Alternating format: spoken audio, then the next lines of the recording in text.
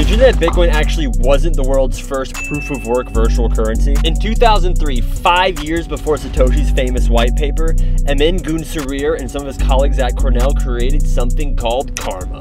It was a peer-to-peer, secure proof-of-work currency looking to solve a problem unique to its time. Peer-to-peer services such as Napster were at their peak popularity. Famously used for music download, you could share any file to anyone in the world from your computer and download them as long as someone else, a normal person, hosted it. A really cool system, but the problem was that people took more than they gave. Gün created Karma to solve this in a very clever way. He built a system to incentivize contributing to the network.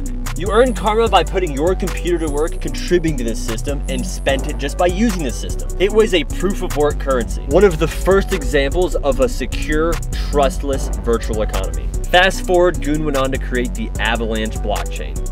Just letting you know, we've been here a while.